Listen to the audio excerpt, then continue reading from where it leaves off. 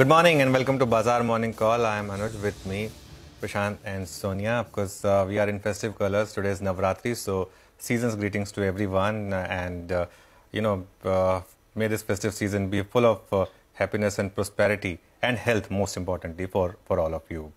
Happy Navratri, guys. Happy Navratri. And of course, Dasera tomorrow. And I think after so many years, right, people are celebrating all the festivals in all its glory. So it's really great. I mean, when you step out there, you go and see the celebrations, not just for Navratri, for Ganpati, now Dasera coming up.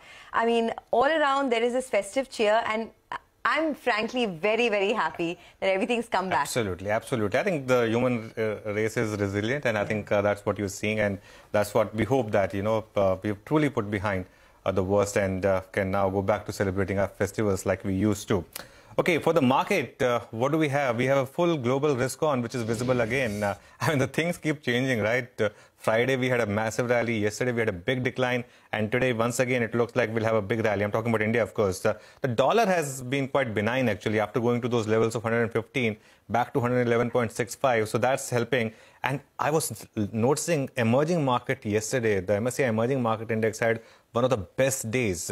So the big question is, can we have a powerful short covering rally? The SGX Nifty is actually indicating that we'll regain all of yesterday's lost ground and some more, which is going to be very interesting. Let's see how the day pans out, actually. Oh, absolutely. It's a big, big gap up, right? And just tying it up with the festive cheer, perhaps, as we head into Dasera, the bulls would like that. It was not just a relief rally across the US markets where the Dow had a big move, almost a 800-point bump up. But even for our own markets, FIIs have bought in cash after what, about 8 days of selling, right? Albeit the number may be a small amount, but nevertheless, at least the selling has been arrested, which is great. The other thing that stood out for me is that corporate India is seeing a good improvement across the board, not just in the auto sales. Yesterday, we saw Avenue Supermarts report its highest ever quarterly revenues. So consumption is back in a big way. M&M Finance came out with a business update. We'll get you more details, but there is an improvement in asset quality and overall metrics are looking good. HDFC has seen almost a 30% improvement in its loans assigned. So corporate India health is intact and it's improving, which is a great sign for a bull market. And a couple of things to watch. Perhaps we'll now go headlong into the earnings season from the next fortnight. So you have Wipro and Infosys that come out on 12th and 13th respectively. And IT is definitely in focus after the big drubbing it's had over the last many weeks and months. But purely for today, Anuj, there's a relief rally that's going to play out. The big question, of course, is whether that gets sold into, because that was a trend that the market was seeing over the last many days. You know, if I were to stick my neck out, and today's rally does not get sold into, Sonia. Today, in fact, the market trapped shorts and big time.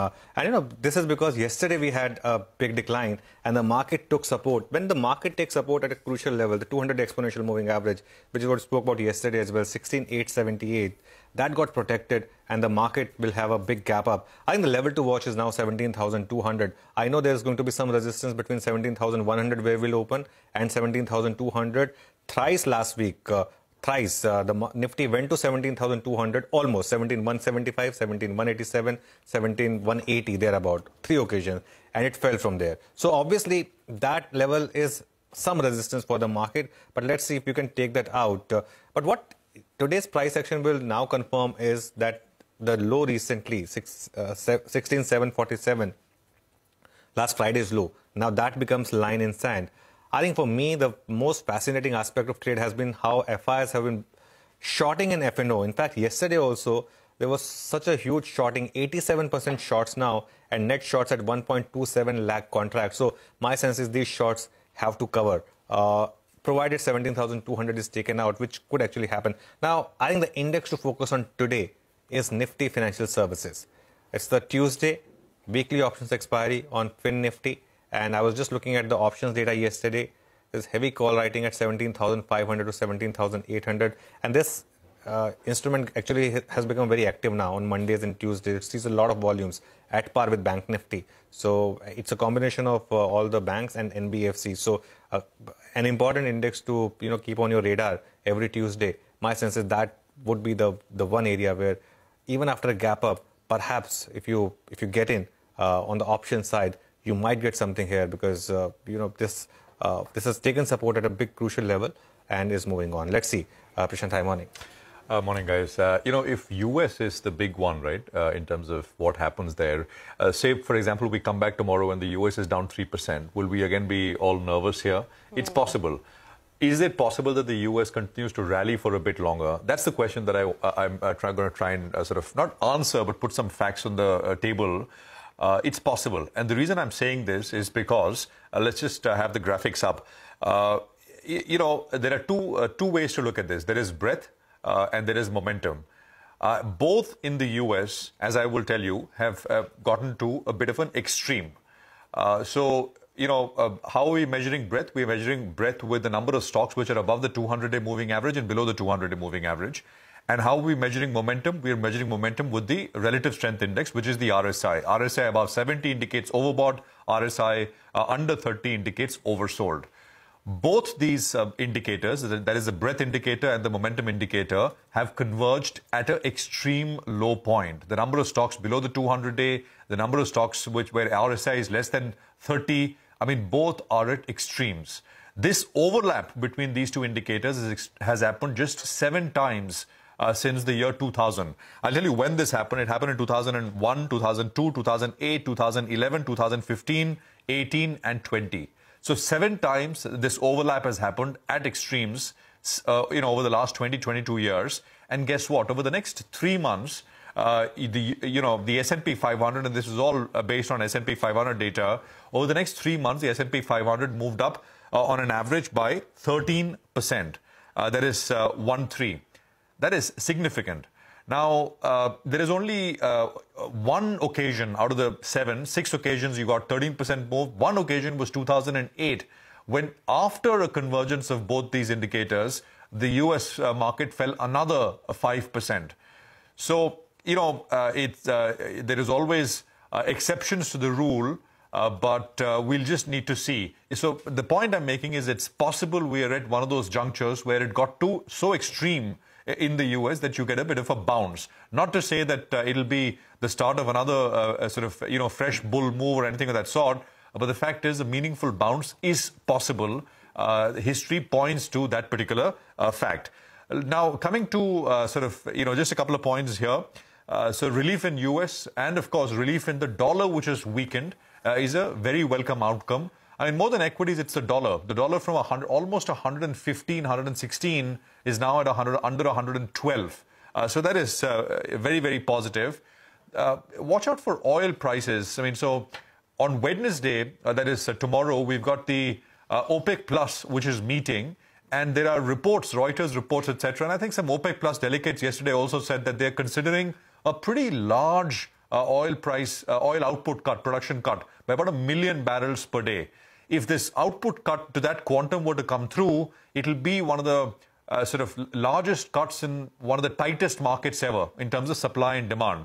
If that happens, it would put upward pressure on oil, and oil is important for a big importer like India.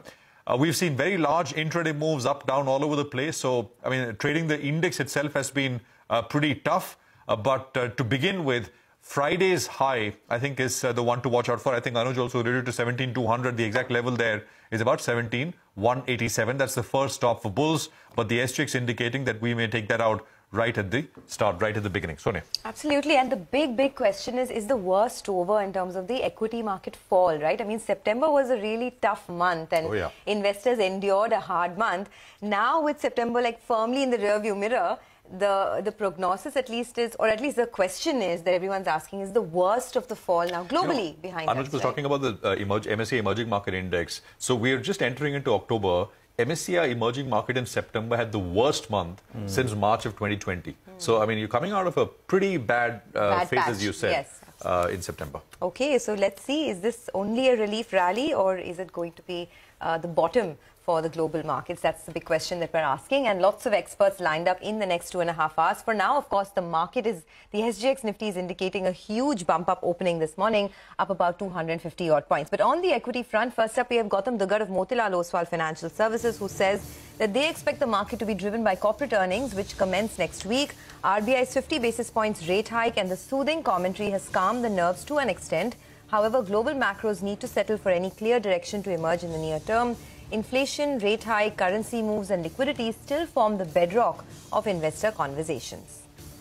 Okay, let's get you some money market views then. Bhaskar Panda of HDFC Bank says that overnight risk assets have rallied, boiling over to Asia. Weak US ISM data and sideways movement in dollar index may help a bit, but OPEC Plus meeting to discuss cut in oil production has pushed up oil prices. USD INR is expected to take a breather after yesterday's rally, riding on global headwinds. He expects the USD INR pair to trade in a range between 81.50 to 81.75. Actually, that's right? You win some, you lose some. Everything is up, so crude is also up, right? Okay. Well, on the bonds, then Bhaskar Panda says that they have now readjusted to the new reality post the RBI policy decision to hike rates. The 10-year benchmark yield is expected to trade in a range between 7.45 to 7.50% today. All right, so that's on the macros.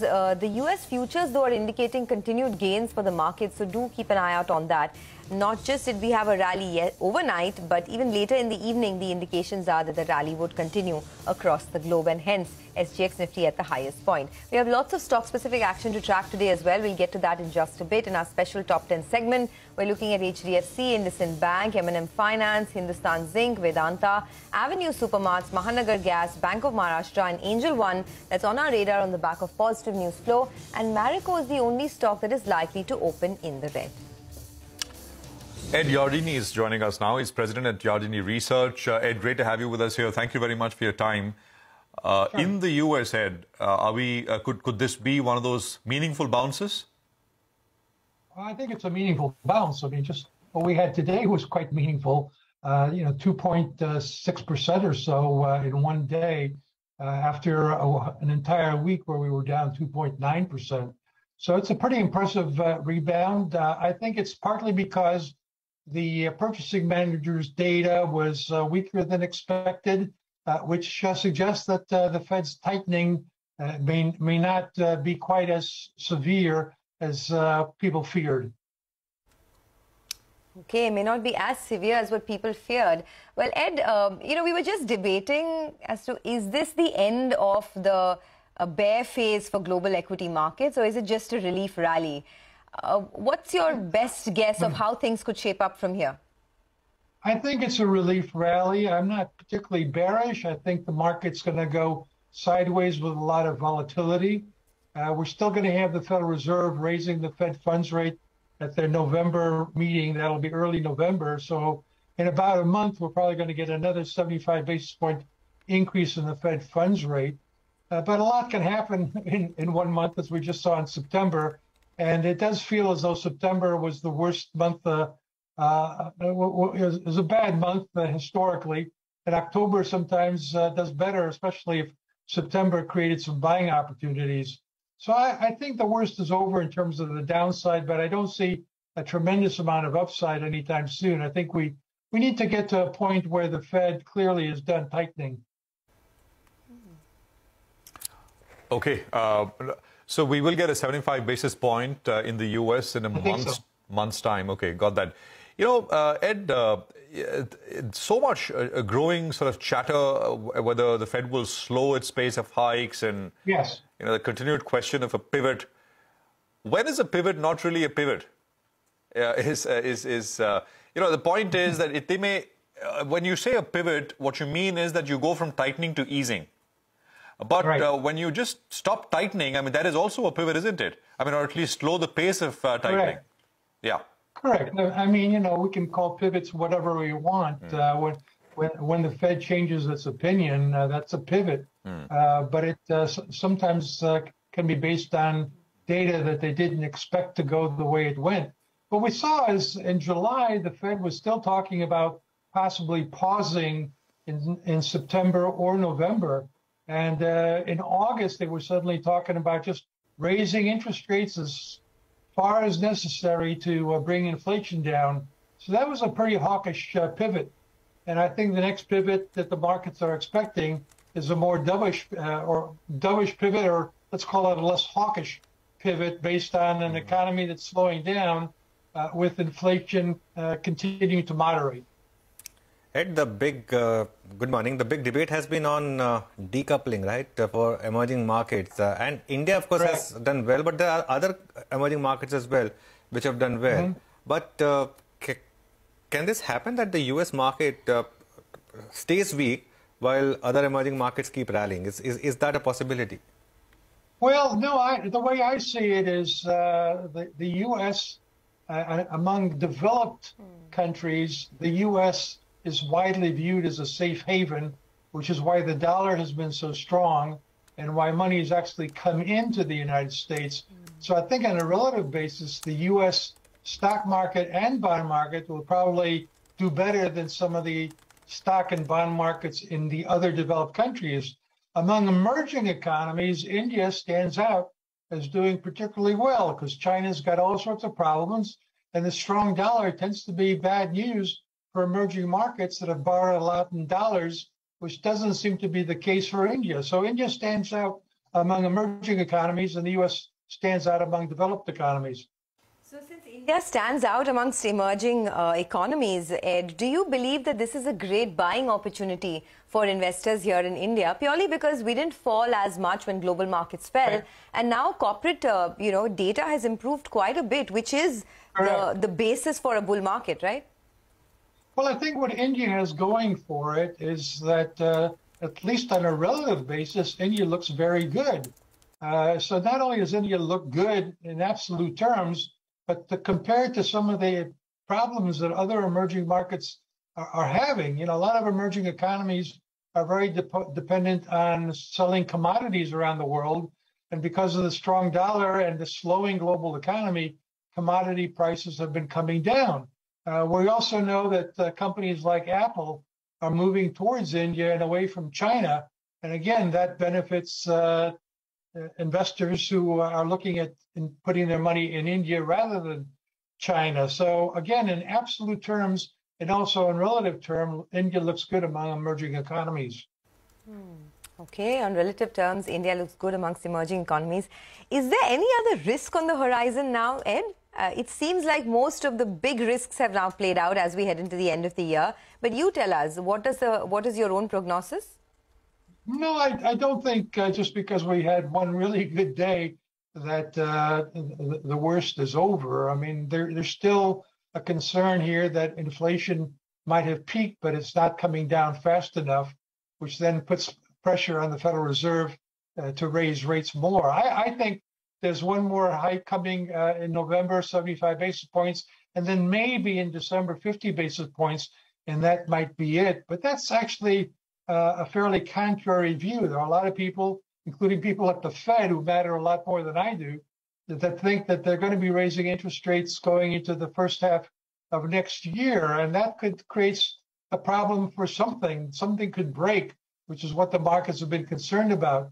And as you know, we got this strange situation where, as the Fed's raising interest rates, people fear that something will break, but they also believe that if something breaks, the Fed will stop raising rates. So I'm not quite sure whether if something breaks, whether the market goes up or down. And, OPEC Plus is talking about taking 1 million barrels a day out of the market. What will that do to oil prices?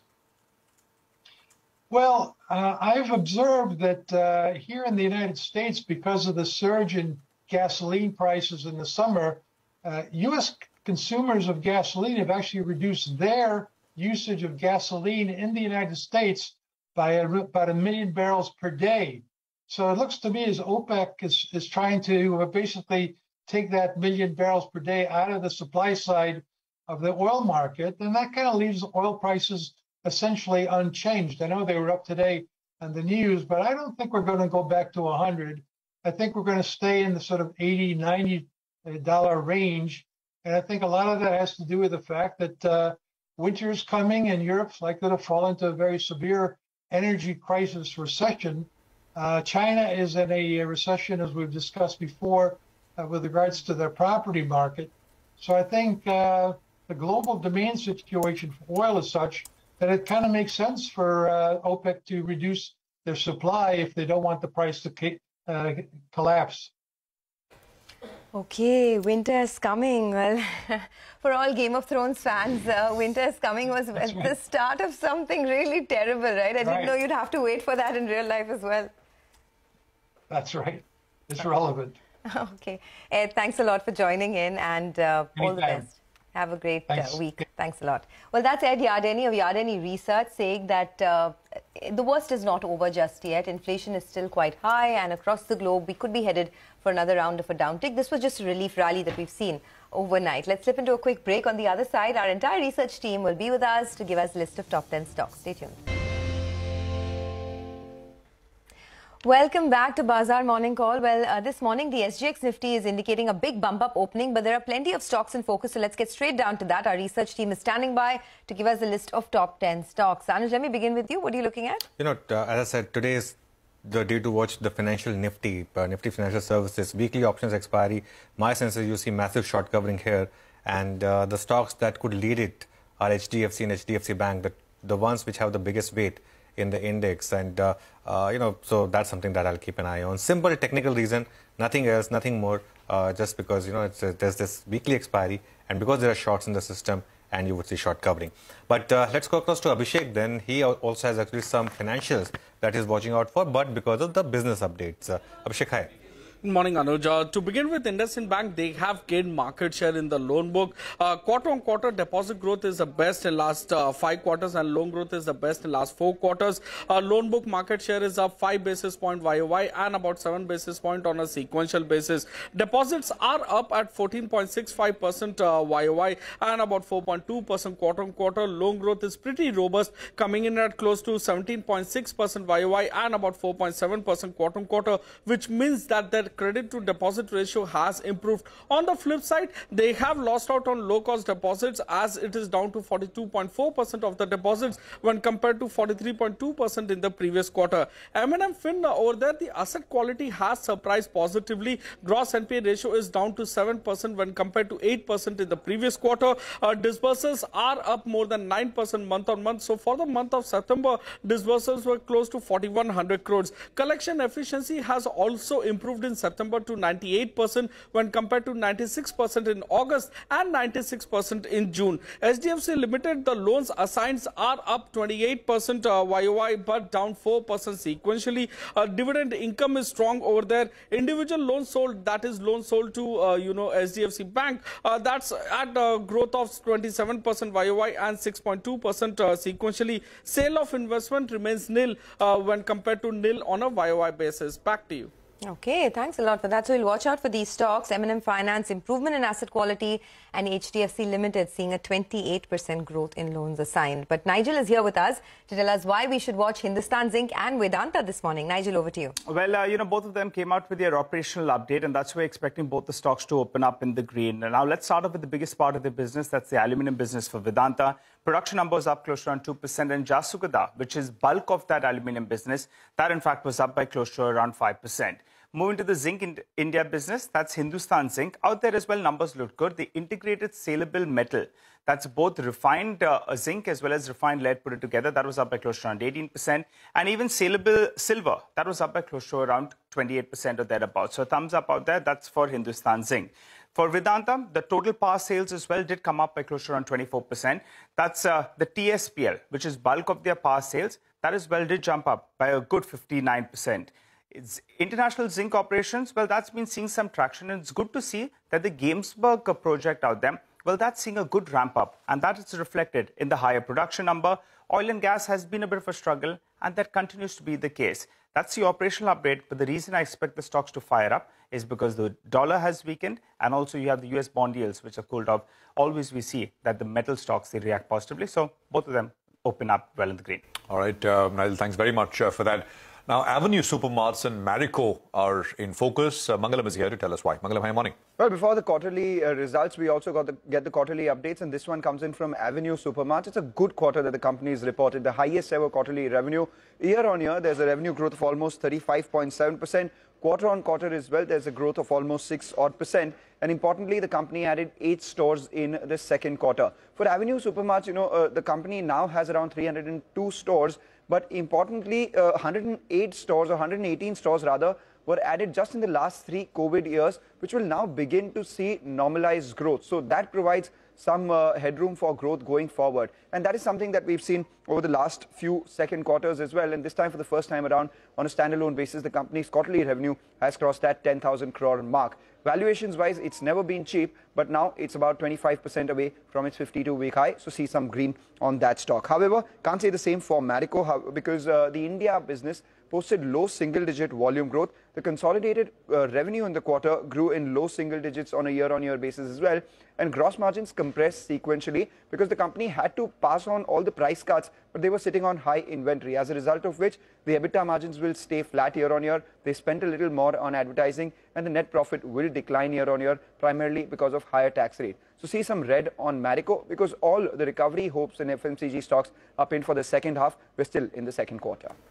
Okay, thanks a lot for that. Well, let's talk about MGL and why it's been in focus. Sonal is here to give us more. Sonal, over to you. Good morning, Sonia. Well, finally, there is some price hike. The government increased the gas prices by 40%, and MGL has gone ahead and increased both CNG and PNG prices in Mumbai.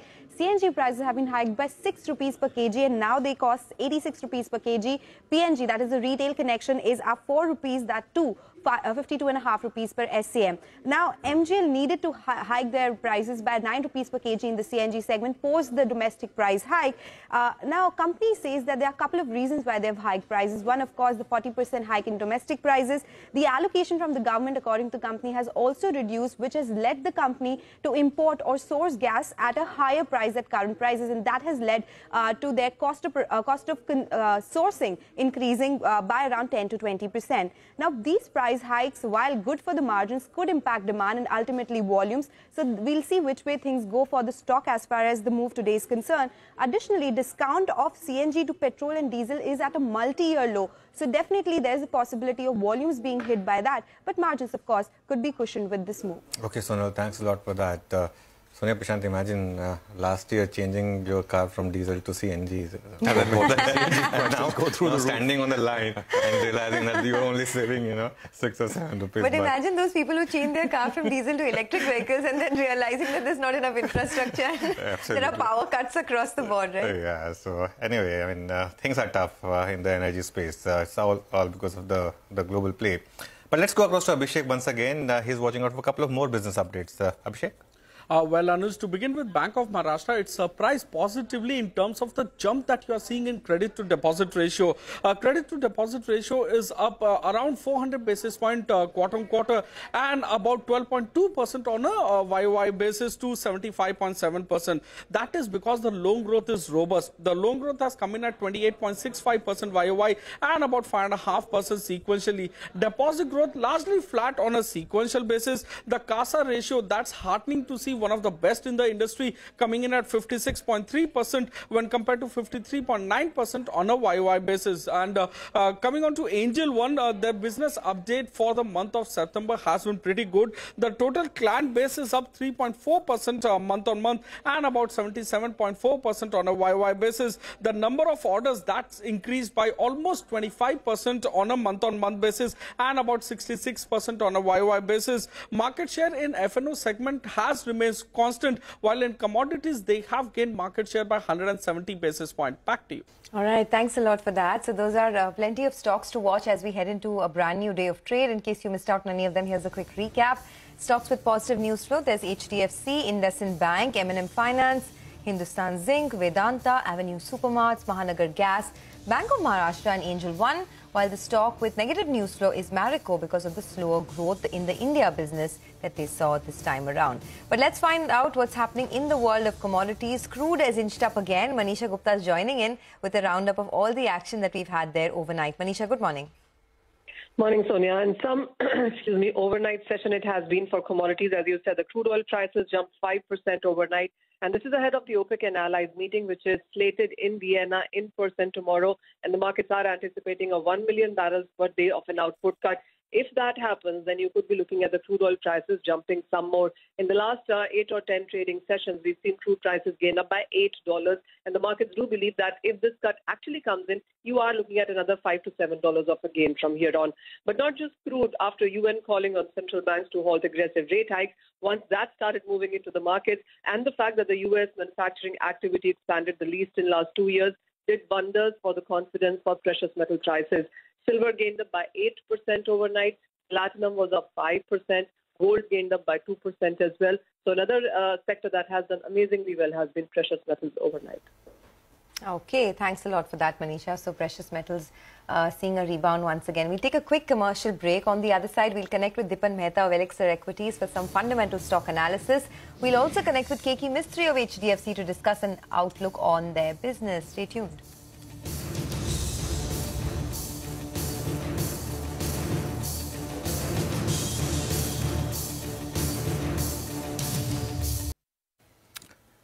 Welcome back. That's the SGX Nifty indicating that we'll not only gain back what we gave up yesterday, but add some more, 17,130, and who knows that 17,200 mark, given the amount of shorts that we have in the system and that they would be in trouble first thing in the morning. There could be an interesting day today. We have Dipan Mehta joining us, Director at Elixir Equities. Dipan, hi, good morning. Thanks a lot for joining us. The market's become very volatile, but largely, it's still a resilient market, the Indian market, and banks have been doing well. Your thoughts on how to approach it incrementally? Good morning, Anuj, and thanks for having me on your show. You're absolutely right. I think banks have regained leadership position, and for the right reasons, absolutely. I think we've seen the early commentary coming from the sector and some of the banks, and that is extremely positive. We are seeing very decent net interest income growth rates as well as increases in net credit also. And of course, the credit costs are going to remain pretty much under control for this quarter. So we're looking at a very good earnings season for the banking sector. As regards markets, you're right. I think it's showing a great deal of resilience. Partly it's to do with expectation of a very good earnings season on the back of a very good festive season as well. So let's just keep our fingers crossed. I think if this earnings season is decent as per street expectations, we could say that then we're completely out of the woods so long as US markets, do not fall further from these levels also. Okay. Dipan, hi, good morning. It seems like people are shopping a lot more. I mean, look at the Avenue Supermart's numbers, right? Record quarterly revenues, almost a 40% growth there. The stock, how are you feeling about it? Is the risk reward still favorable for investors? Good morning, Sonia. Absolutely, I think. And the way they've been expanding their stores and the footprint which they have created, and further the fact that they can even grow this beyond these levels as well, means the potential for the stock for the next 2-3 years is exceptional. At the same time, I think amongst the organized players, a lot of consolidation has taken place. Future retail is no longer a major player. So there are just 2 or 3 of these players in the hypermarket segment of retail, and Avenue Supermarkets is one of them. So, and also we are seeing the shift away from unorganized to unorganized as well. The only real, I would say, fly in the ointment is the way these online, companies like Big Bazaar and all, how they are trying to get into the space of Avenue Supermarket, and how the competition from that will shape up is a bit of uncertainty.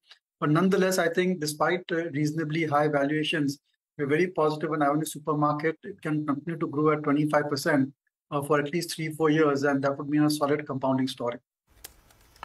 Okay, solid compounding story.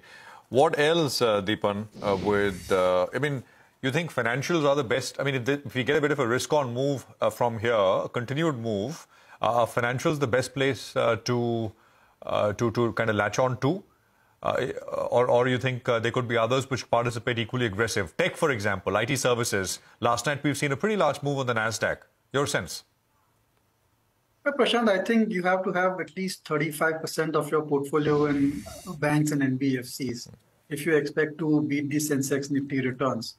And this is, I would say, amongst the golden period for the banking sector. You have the best of both worlds where costs are low because of low provisioning, and net interest income and fee-based income is going to go up because of higher credit growth rates. So it's going to be a great time for banks and NBFCs. You can pick and choose depending upon your risk appetite and your experience with these stocks in the past. Apart from banks, I think we spoke about retail. Across the board, retail looking very interesting. And so many of these new listings, I think, really need to be watched quite closely, like Vedant Fashion, which is Manyavar, Metro Brands, Go Fashion, which is Go Colors, and even to an extent, I would say Ethos. I think all of these new retail listings could be quite interesting. They are at a slight discount to existing retail companies like, say, Trent or Avenue, or for that matter, some of the other Aditya Birla Fashion. And they are growing at much faster growth rates. They have a short listing history, so that's a bit of an uncertainty. But they are solid players, very good market share, strong balance sheet, able to expand their network without taking on any debt or so. So that's where we are focusing on as far as our new investments are concerned. Okay, well, we have plenty of other stocks to talk to you about, so we'll come to that in just a bit. But before that, just a quick word also on, some more stocks that have been in the news. Hindustan Zinc has seen an 18% growth in its saleable products, both on Vedanta and Hindustan Zinc. I mean, and that entire pocket. What's your view now? Every rally is a reason to sell metal stocks. Okay. I think that metals will not outperform over the next 2-3 years. It's going to be the year. It's going to be the years for the metal consumers, and that's where we need to focus on engineering, construction companies, real estate companies, automobiles. I think they're all going to do exceptionally well as compared to metals. So I would avoid all metals at this point of time. All right. Dipan, just stay on. We'll come to you in just a bit. We have a big voice joining us now. Keki Mistry joins in to give us a view on how things are shaping up post the interest rate hike, as well as the way forward for the company. Mr. Mistry, good morning, and thanks a lot for joining in. Can you tell us first on the interest rate hikes itself, how has it changed the dynamics in the real estate sector? And, what is the way forward? Do you think we are headed on... do you expect to see more rate hikes from here on, and what would the impact be? It's a difficult situation for RBI to handle. My sense is that Fed may continue rate hikes for some time. However, I do personally believe, and this is after talking to a number of investors, that it is a possibility that somewhere in the second half of next year, US could actually lead to a situation where Fed may actually look to reduce rates and not increase rates any further. So it's a short-lived problem. We can partly overcome that problem by maybe getting India included in the bond index. If there is, as you know, a JP Morgan bond index and Bloomberg bond index, which is where the index constituents will be decided soon. And if we can get included in the bond index, then that automatically brings in something like $30 to $35 billion into India. If we get $35 billion in India over the next 12 months, that obviates the necessity to increase interest rates every time Fed does it. So that's my personal view. But having said that, till such time as Fed remains aggressive, we might see some more rate hikes in India also. Though I don't believe that the rate hikes going forward will be that many or that sharp incrementally. Mr. Mistry, coming to the real estate market itself, what do you think, and how do you think the sector will behave should rates continue to move higher? What is the absorption capacity in a worst-case scenario? For example, if rates move up by another 100 basis points, what do you think will be the impact on growth and margins? On individual loans, our loans get repriced every quarter from the day you took the loan, whereas on the liability side, the repricing might be a little faster. So this works both ways when interest rates go up or interest rates go down, but that is a very temporary impact which is typically there for 1 or 1.5 months and not more than that. But otherwise, margins will remain stable. Now, when you talk of growth, what you must understand that as a housing loan, unlike a consumer durable loan, or unlike a auto loan, or unlike a bike loan or something like that, is taken for a much longer time frame. The average term of a housing loan from door to door stretches from 12 to 13 years at the time the loan was taken. Now, over that period of 12 or 13 years, interest rates in India will go up and interest rates will come down. That is a normal automatic phenomenon that we will see. So it really does not make so much difference where interest rates are at the time when you've taken the loan, because if at that point of time rates are high, then at some point of time rates will come down and vice versa. So some news reports suggest that home buyers are becoming a bit cautious now. Are you noticing any such trend? And at what level of interest rates does it start impacting growth or asset quality, you think?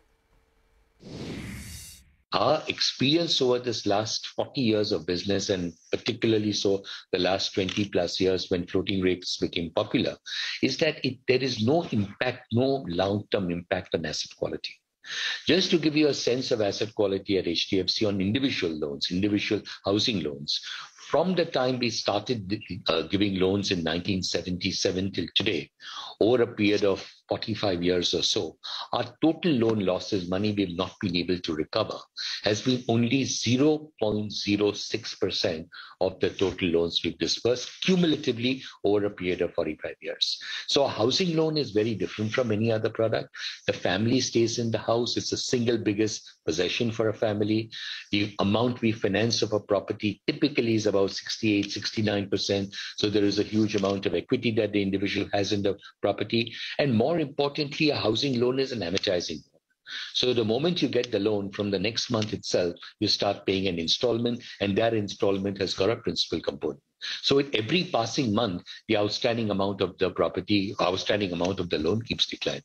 And therefore, for a moment, if you assume that property prices were flat and not rising as they probably could in line with inflation, if you assume property prices were flat, you would see the loan-to-value ratio keep declining every year, which means the individual's equity in the property keeps increasing. So therefore, usually you find that there is no impact on default or on loan losses. Mr. Mistry, are you seeing a pickup in wholesale lending? See, on the wholesale side, there are three categories of loans we have. One is construction finance, the second is lease rental discounting loans, and the third is corporate loans.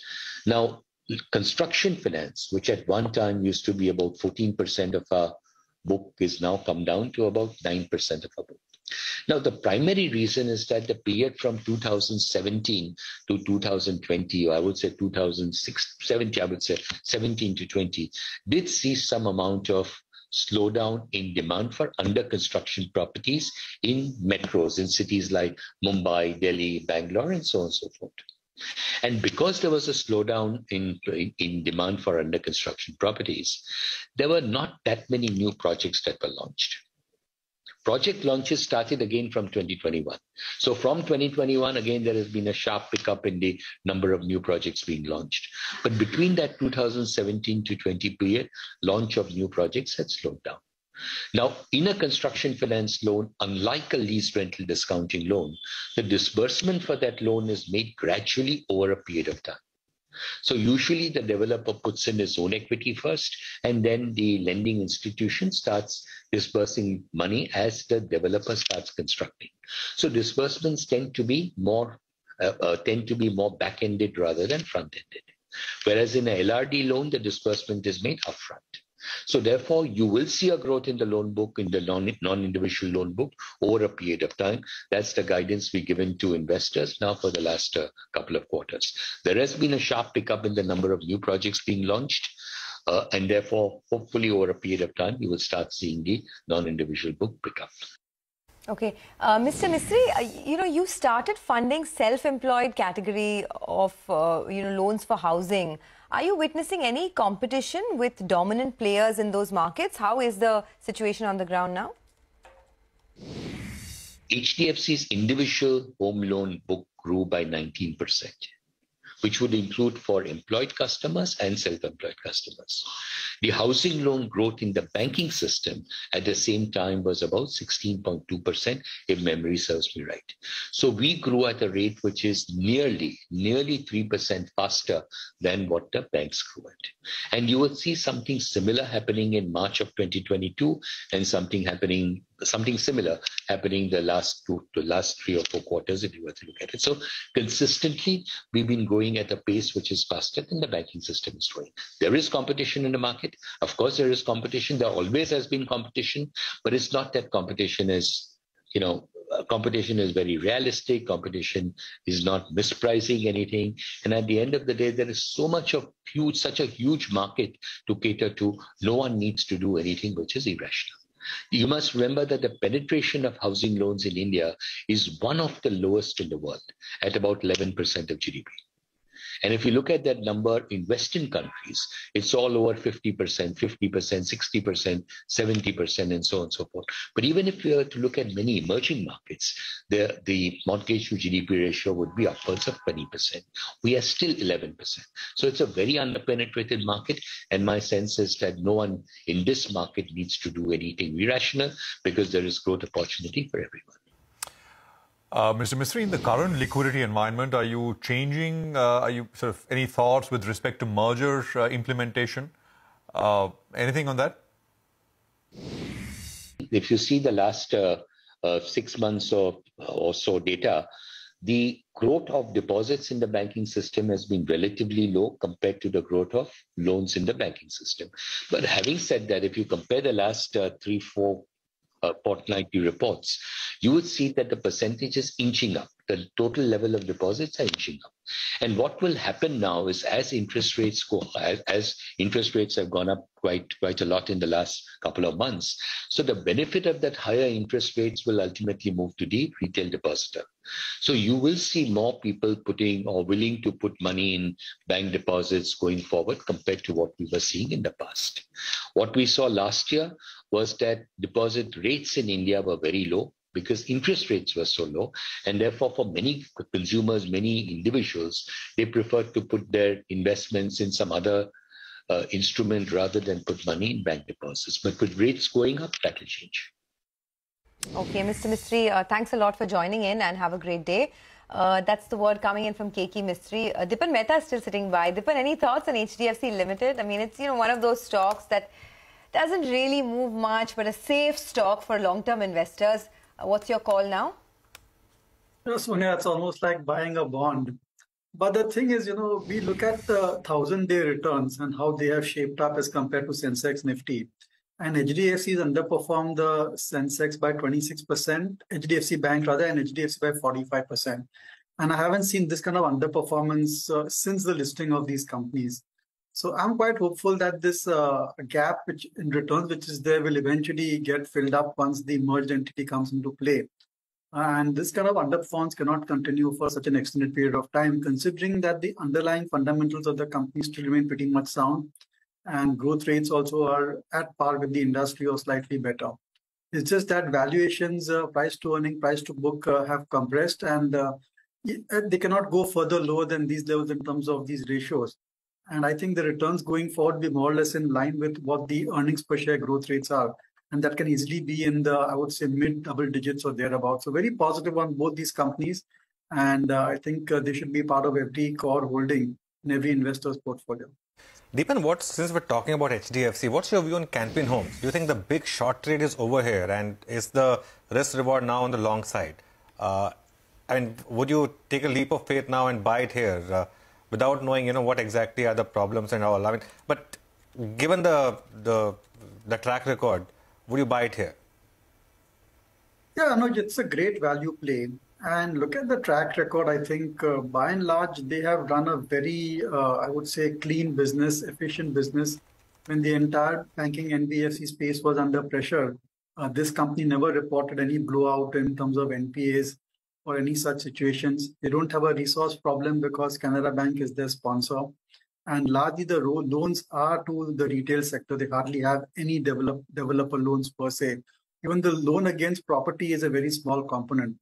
So depending on how the new leadership, shapes up or so, I think the stock looks attractive at these levels. And with the way real estate market is picking up, especially in their, I would say, core geographies of South India, they should have good opportunities to increase the lending book as well. So very positive on Canpin Homes. Only hope that nothing negative comes out from the management in terms of corporate governance or any such negative issues. Okay, well, I do want to ask you about some of these brokerage companies. Angel One reported a very good growth in its client base in September.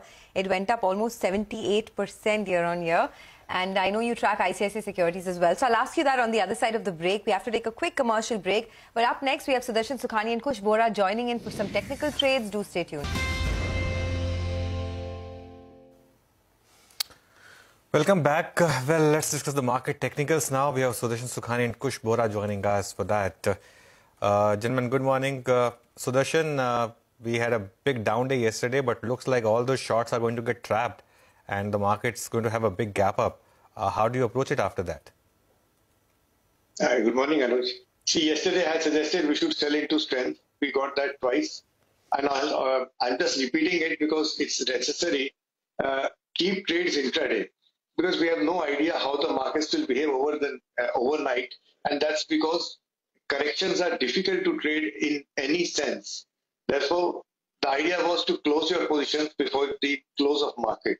Now, today we are having a gap up. The gap up is so large that it's not easy to go long in this gap up.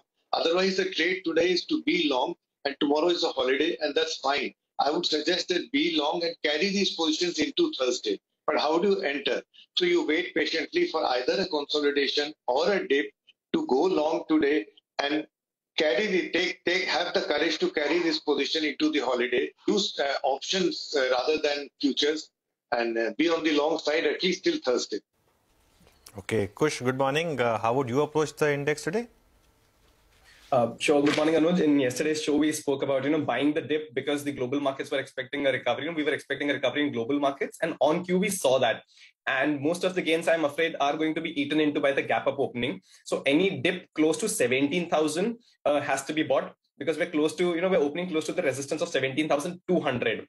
That's the view on the Nifty. As far as the bank Nifty goes, that will continue to remain under pressure because of the ongoing FII selling. So 37,800 and 38,800 is the range where we see bank Nifty. Here too, if we get any dip closer to 38,000, 38,100 levels, is when we enter for a buy. Otherwise, it's a hold on the indices for now. Plenty of action, in the stock specific, domain. Okay, plenty of action in the stock-specific moves. All right, so tell us about that. Kush, the pharmaceutical space has really been gaining ground, right, over the last many days. Anything there that you like, and what else are you looking to buy or sell today? Well, I firmly believe that the strong will get stronger, and that is by Cipla and Sun Pharma. Even though they've done fabulously well, they will continue to do well. So Sun Pharma and Cipla from the pharma space are, on my radar. As far as the other stocks go, I have two picks, which is, one is AkzoNobel. The stock has shown tremendous strength. And even in the market fall, it's been doing, fabulously well. So on a trading basis, the target here is 2260 and the stop loss is 2190. The other is Indian Hotel, something we discussed as a BTST trade yesterday. Here, the target would be 350 and the stop loss would be 330. Okay. And Sudarshan, what are your stock picks? Well, two of the stocks are stocks that have been outperforming. So we'll just go there and buy the outperformers. The first is Alchem. Alchem is a buy with the stop under 3240. And Bajaj Finance, another outperformer, is a buy with a stop under 7,100. Birlasoft is my only intraday short. That's a stop. That's an intraday short with a stop above 284. Don't short it in the morning. Find an opportunity where it is facing price resistance. And ONGC is my final buy. It's not an outperformer, but I hope it will become one with a stop under 130. Okay, thanks a lot, Sudarshan and Kush, for that. Have a great day. We'll do one thing. We'll take a quick break. We'll come back with the pre-opening rates. Also, the Federation of Automobile Dealers Association will be releasing their data for the month of September anytime now. We have Manish Raj Singhania, the president of the FADA of